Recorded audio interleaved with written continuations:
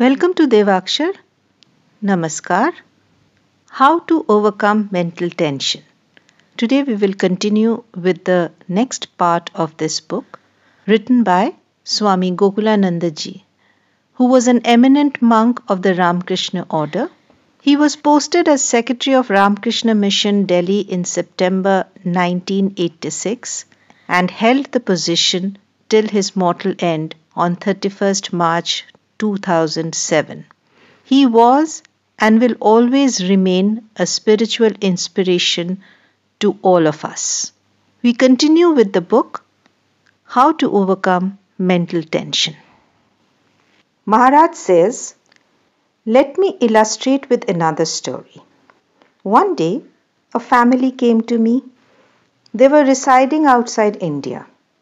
They had only one daughter, and after they returned to Delhi, they were finding it very difficult to get her admitted to a good school. This was the source of considerable anxiety and tension to them.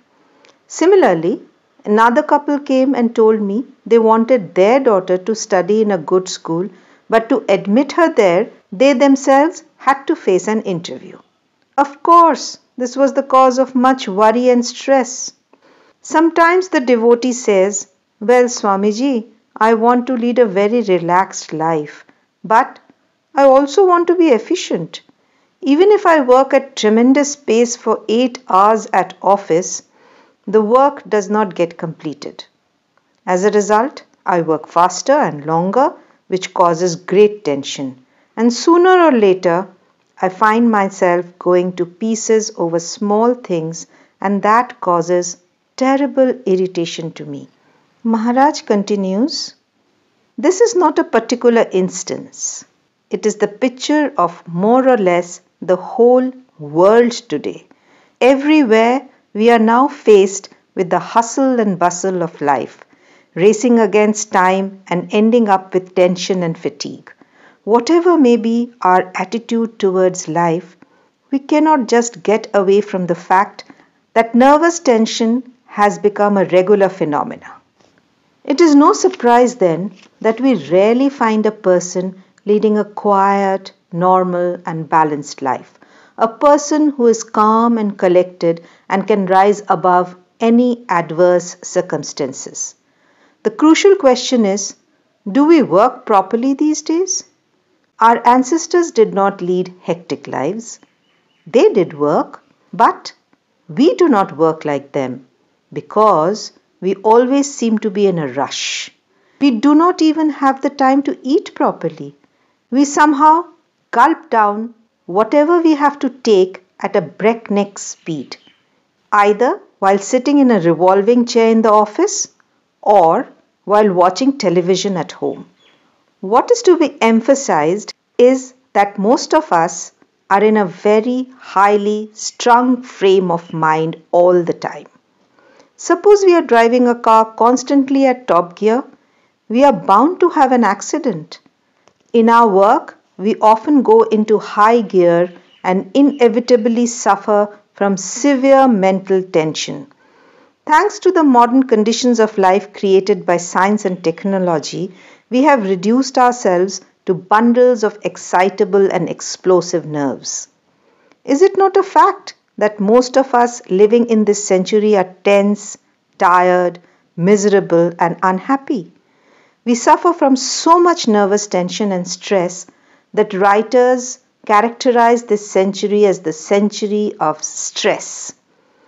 We also believe that this is the normal state for human beings. For in today's world, if we have to live with stress and strain. So goes the argument.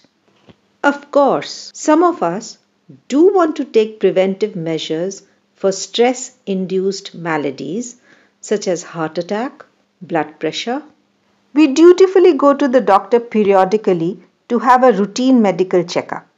In spite of the checkup, the fact is that we remain unhappy and tense. We can put up a calm exterior, but our face, the index of our mind, shows our worry and our tension. Maharaj now enumerates the reasons for this tension.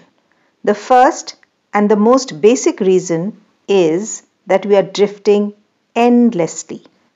Perceiving the truth of this statement may well be the key which unlocks the door to a meaningful life. People who realize this and lead a purposeful life are, of course, exceptions. They live happily. But others who suffer from mental tension cannot be said to be living at all. At the most, we can say that they exist, they vegetate. There is a vast difference between leading a purposeful life and existing only like a vegetable. Mental tension causes such intense suffering that people prone to it can never be happy. Their worst and deadliest enemy is constant stress. But there are people even in this century of stress who know that somehow they have to come to terms with the existence of stress and use it to their advantage. Obviously, the question arises as to the method of taming stress and using it to our advantage. We have to resolve to lead a healthy, creative, motivated life in the century of stress. We can adopt certain means by which we rise above the circumstances that cause stress and strain. But if we fail in the resolve, we shall be at the mercy of mental tension and the untold misery which it brings. Swami Gokulanadaji illustrates this with the typical instance of a busy executive in a big business house. This person is always busy and always suffering from mental tension. When he comes home, he carries his tension home with him. He thinks, all the time I'm working in the office from 9 in the morning to 6 or 7 in the evening. I am tense. If I find a congenial atmosphere at home, I shall get mental peace. But he does not find what he is looking for due to his own fault. When he comes home and tells his wife, "Oh, I am under terrible stress. There was terrible tension in the office," she understands his plight immediately and stays away from him. She tells the children not to go near their father or disturb him because he is not in good mood. The husband has carried his tension home. Once a person suffers from tension, he communicates it to others. He is all the time unhappy and agitated. This produces an atmosphere of unrest and tension around him. No one comes near him. But if a person leads a balanced and calm life, he conveys a sense of happiness to the others who come in contact with him. There is another aspect of tension. A person who is suffering greatly from tension might become, say, a slave to anger. He will then fret and fume, and his face will acquire a red hue. His eyes will become bloodshot. His eyebrows will be constantly drawn together in a frown.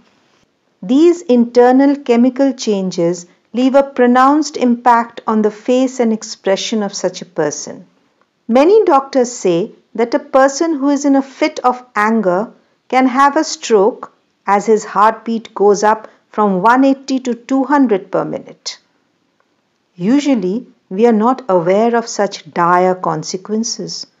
Similar is the case with certain physical ailments such as headache, backache, high blood pressure, indigestion, fatigue, which are all due to emotional stress.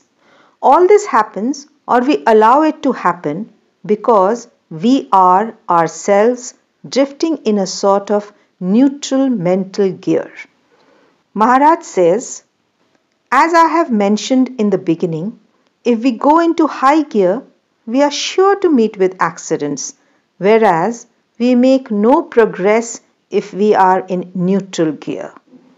What does this neutral mental gear mean?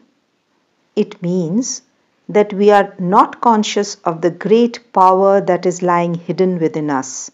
As Swami Vivekananda said repeatedly, man is not just a lump of flesh. Man is omnipotent, divine, the infinite spirit. He also said that once we are conscious of our innate divine nature and can manifest it, then power, strength, purity, and all that is excellent comes to us. But if we are not conscious of the great power which is at the back of our limited physical frame, we shall naturally continue to be in a sort of neutral mental gear. But once we are aware that there is something divine in us, we can change the situation.